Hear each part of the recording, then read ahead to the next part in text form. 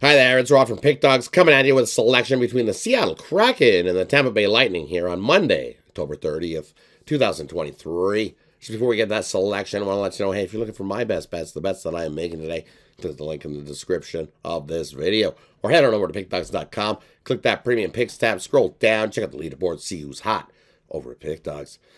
All right, let's get into the selection on Monday between the Seattle Kraken and the Tampa Bay Lightning. You look at Tampa Bay in this spot this season. You know what? They've actually been pretty good, even without Vasilevsky in goal. Definitely doesn't look like they're in too much of a hurry to get him back, but just imagine when he does come back.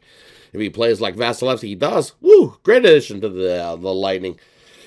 At home, still yet to lose in regulation are these Tampa Bay Lightning at home and Seattle on the road. Well, remember last year where they used to be good on the road? This season so far to start, they haven't been good on the road. Struggled mightily on the road. 2-4 on the road, not been good.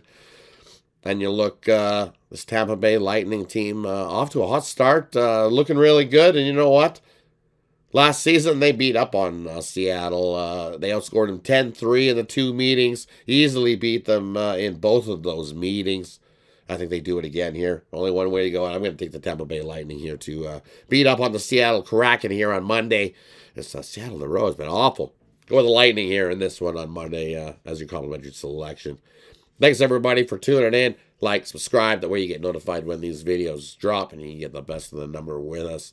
Appreciate everybody that tunes in. Also, check out my best bets. Head on over to Pickdawgz.com. Click that Premium Picks tab. Scroll down. Check out the leaderboard. See who's hot over at Pickdawgz. Appreciate everybody. Have yourself a wonderful Monday. Catch you on the next one.